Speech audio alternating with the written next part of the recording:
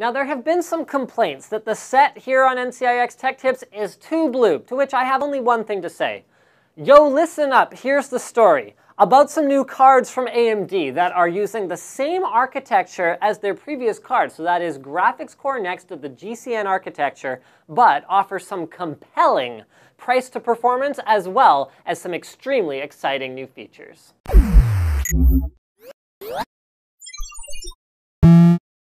In front of me today, I have 3 new graphics cards, but there are actually more than that coming. So AMD has done a full top-to-bottom refresh of their graphics card lineup that focuses on delivering that same GCN architecture that we're already familiar with from the 7000 series, but in a more compelling price-to-performance package and with some new technologies. So at the lower end of the stack, we've got the R7 250, which is a 1 gig $89 GPU, and the R7 260X, which is a 2 gig $140 GPU. These are going to be for people who want the best price-to-performance ratio, and they want a great gaming experience, but on a pretty tight budget. Now, the 260X includes one of AMD's exciting new features that's not necessarily on the whole refresh. More on that in just a moment. At the higher end, we've got the R9 series graphics cards. So this includes the 270X, which I have right here in front of me,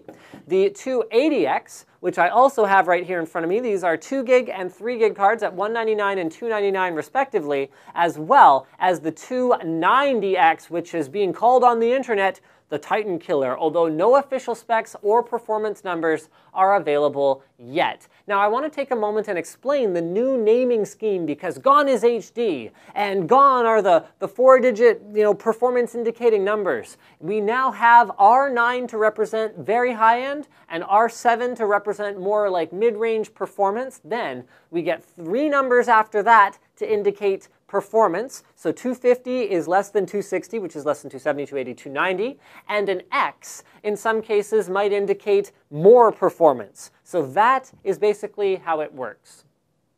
Unlike at AMD's live event, I'm not going to talk about true audio technology for longer than just a couple minutes, but it is truly important. We finally have programmable hardware on the graphics card, or at least somewhere in the system. It hasn't been since Creative had their EAX initiative that we've really had hardware accelerated sound. It just kind of went away with Windows Vista. Well, now AMD wants to bring dedicated processing back to sound, which is going to enable a few different things. Of course, just more voices, lower system overhead. So in the past, games typically are using up anywhere from 5 to 10% of your CPU power just for audio, whether it's on a console or on a PC, doesn't really matter. Well, now they no longer have to budget that because they know they're going to have some dedicated processing for it that can not only take that load off the CPU, but also just do it better. So we'll be able to have more voices, better environmental sound, and it's kind of like adding like physics support to sound when you have this kind of processing. So you go into like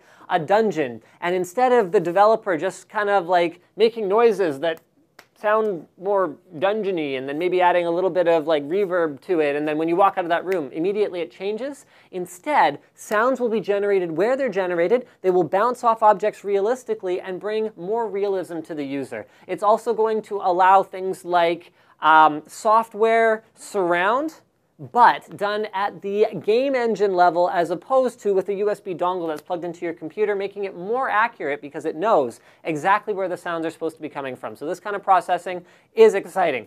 Ultra HD 4K gaming, there's going to be better support on the high-end cards with particular emphasis on the very high-end cards. But with that said, the 280X is not going to be a slouch. It does have 3 gigs of memory, making it optimal for 2.5K gaming with, I'd say, very high-end titles, and 4K gaming with slightly older, slightly less intensive titles, because it's going to be pretty similar in performance to the outgoing 7970 gigahertz edition. Then the big news, guys, is the Mantle API. This is an all-new way for your game engine, which is what you are going to see, to interface with your graphics card hardware. Okay, so normally you'd have the graphics card, and then you'd have the driver, and then you'd have the DirectX API or the OpenGL API, and then finally you'd have the game engine. And game developers, according to AMD, have been pleading with them, please let us cut DirectX and even OpenGL out of the mix. Somehow, let us program directly to the card so that we are not limited by the number of draw calls that are just completely bottlenecked by DirectX 11. And that, my friends, is where the difference in performance between consoles and PCs come from. Even though we know the hardware is not that powerful there, compared to the PC, is the number of draw calls. So when you're able to program directly to the GPU like console game devs can versus having that intermediary layer, you are able to extract much more performance from the hardware. Mantle is AMD's solution, where they are going to allow game developers, just like you can do with, oh, I don't know, games like Counter-Strike, where you just have a drop-down. Oh, I want to use DirectX renderer or OpenGL renderer. Boom. There's going to be an additional drop-down for Mantle that they're quoting dramatically improved performance. In our imaginations, we can say there's probably dramatically improved performance, but until AMD's upcoming developer conference, it's not going to be clear exactly how much this will improve performance. The great news is that it applies not only to the new R9 and R7 series, but also the last generation GCN cards, which have been out for almost a couple of years now, the 7000 series. So everybody's going to be getting a big performance boost in titles that support it. Battlefield 4 isn't going to have support out of the box, but they're quoting December for when we're going to see support, and I've heard rumors that there's going to be quite a few other really, really important game engines with full Mantle support.